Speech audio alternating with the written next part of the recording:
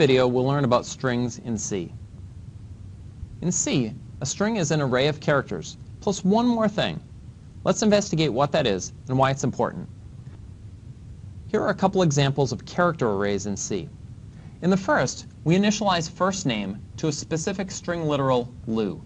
So let's draw what's going on here. So we have first name, which is a pointer. Now, Lou is an array of characters. So we have here an array, L-O-U. Okay? And as we know, the name of any array is just a pointer to the first character. So first name is going to be that pointer to the first character in the array with Lou in it. Now, any string is an array of characters with a special character called the null character in the end that's signified as \0. And that's what signifies the end of the string. Now, let's look at last name. So last name is a pointer to an array of 10 characters.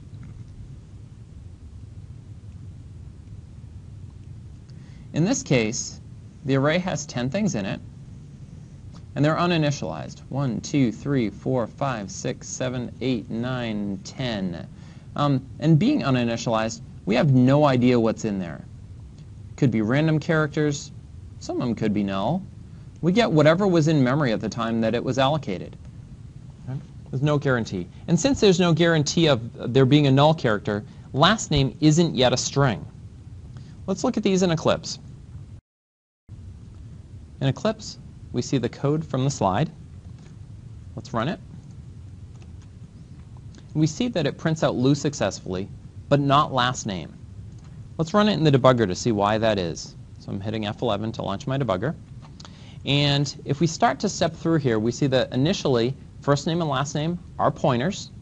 And what they point to, it doesn't make much sense there. It's been uninitialized. Okay. Now I go through, step through the code. So I've set first name, pointer changes, and now we see that it has the characters LOU and a 0 at the end.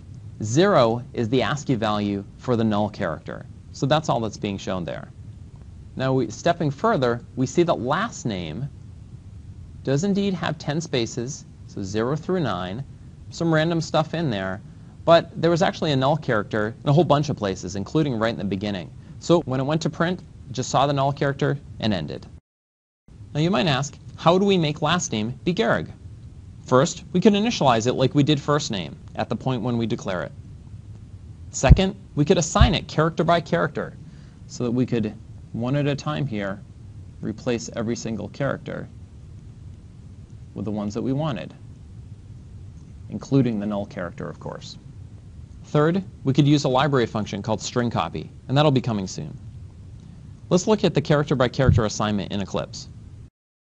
So I've done the tedious work of initializing all the characters here in Gehrig, and if I run it again, I see that it works. And honestly, we lucked out. If we go back to our debugger here and see what's going on with last name, we can see that line by line, it's changing all the characters from whatever junk was there into Gehrig. And we happen to luck out in that what was stored in memory was a null character right after that. So when I print out last name, that's exactly what I get. I get Gehrig, and then it sees the null character and ends. However, there's certainly no guarantee that that's going to be the case. My guess is that if we were going to add a couple other characters to this, so say characters 6 and 7, I don't know, add a couple more random letters here, and run it again. Yeah, so see, we get the Lou Gehrig is, but then we get a bunch of junk at the end, and then there must have been another null character after that. But clearly, not a chance you want to take when running your program. The best way to overcome that, of course, is to make sure that you stick in the null character at the end of your string, and you run it, and then you'll be set. So why do we use a null character? Well, it's purely a convenience to show the end of the string. Strings are used so frequently that it's nicer not to have to track and pass around the length as a separate variable. Notice that in printf, we just pass the string, and it prints everything until it sees a null character. However, we still need to make sure that we null terminate our strings, which has been a source of bugs and security holes in the past. Contrast this with Python or Java. These object-oriented languages have string objects that track their own length, and thus let us focus on problem solving, not on picky details. We've discussed the relationship between arrays and pointers, and in many cases you can use them interchangeably. But there's a distinction when you declare and initialize a string as an array versus as a pointer. Any string initialized as an array is a string variable. The characters are stored on the stack. The stack is a portion of memory that exists as long as the function that it is declared in does. So the variables on the stack go away when the function ends. However, you can modify variables on the stack. On the other hand, any string initialized as a pointer is a string constant, and the actual characters there are stored in a different part of memory that's called code space. Strings declared in this way cannot be mutated. Let's see that happen in Eclipse. So here we have the code from the slide. S is declared as a string variable. T, as type pointer to character, is a string constant. And if we print out each of them, they work just fine. Let's see what happens here. What if we want the first character in S to be the letter B? So we run that, and that changed to boo. No problem. Let's take the first character within T and make that to be H so that it would say boo-hoo. Let's run it. And string demo has stopped working. We've crashed our program. Let's look at some library functions provided in the string header file.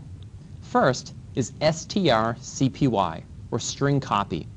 It takes two strings as parameters, a destination string and a source string, and returns the destination. As you probably guessed from the name, you use it to copy one string to another. Let's continue an example from earlier in this video. We've allocated some space for a string called last name, and then later we want to fill it with a string.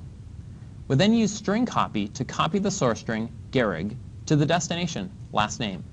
It copies it, including the null character, so that last name now equals Gehrig.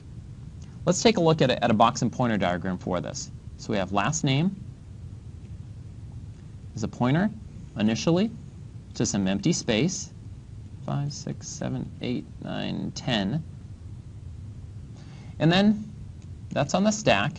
And up in code space, we have Gehrig, which is a string literal. HRIG \0. By calling string copy, what we're doing is asking it to copy character by character, everything, down into last name, including the null character. And now that it's in the stack, we can modify it however we like later on in the program. A few additional comments about this function. Dest and source are declared as pointers to characters. In C, arrays are pointers, as we saw when looking at the box and pointer diagrams. So this is equivalent to declaring them to be arrays of characters, as far as we're concerned. Don't let that throw you. Second, since arrays in C are just pointers, their contents are mutable. That means a function can change the contents of an array passed to it. Strings then are mutable too, which if you remember is different than in Python or in Java. Since the string copy function can mutate the destination string, we usually find it simpler just to ignore the return value. Third, you need to make sure that you have allocated enough room in the destination string to hold the source string, including the null character. If not, you could overwrite memory that doesn't belong to you and crash your program. In this example, we didn't have to use 10. We could have used any size that was at least how big? That's right, 7, not 6. 6 for Gehrig, plus 1 for the null character. Finally, we can't just assign last name gets Gehrig, because array variables can't. Huh? What do I mean by that? Well, array variables can't vary. Remember, array variables are pointers, but they're constant. Besides, it would require a loop to copy all the characters. But that's exactly what string copy does. Here are some of the most commonly used functions in string.h. We've seen string copy in detail, and the same details apply to the others, so you can refer back here as needed. I'll give you a quick summary of each. strcat, or string concatenate, is used to append one string to the end of another. We'll use it in a minute. strcmp, or string compare, is used, well, to compare two strings to see which comes first. strlen, or string length, returns the length of the string, not including the null character. Okay, it's your turn. Let's see how you do writing some short code that uses some of these functions. We're given two strings, s1 and s2, as shown.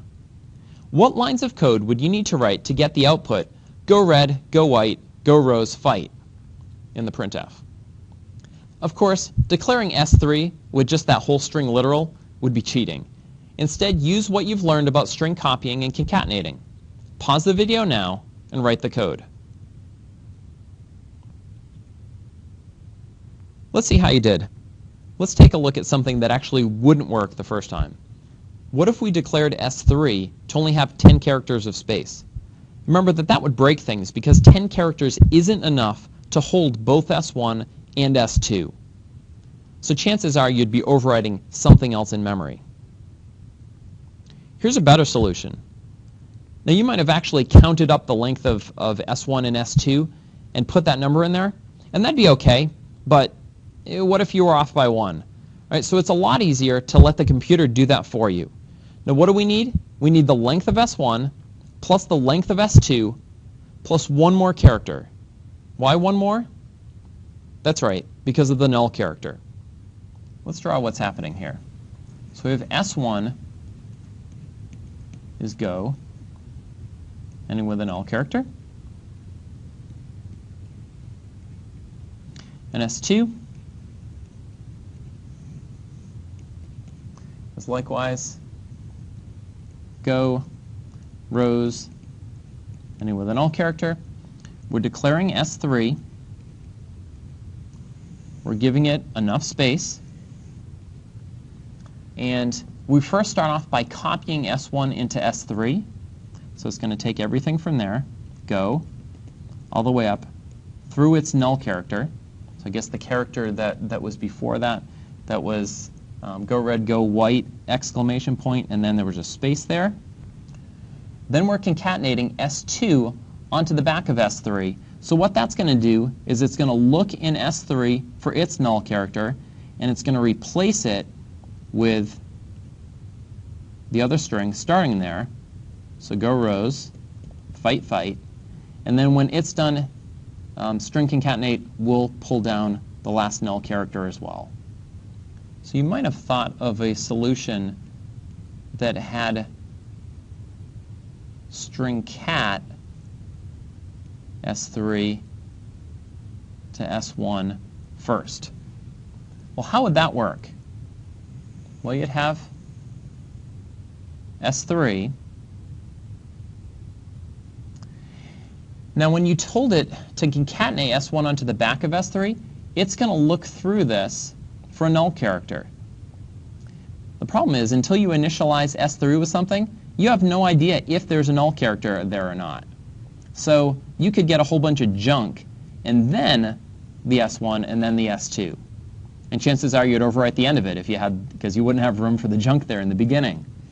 So if you really wanted to use that, there's one way to get around that, and that's to take s3 and set the first character equal to the null character. And if you do that first, then you could use a couple of string concatenates. That's it. Until next time, I'm Matt. See you later.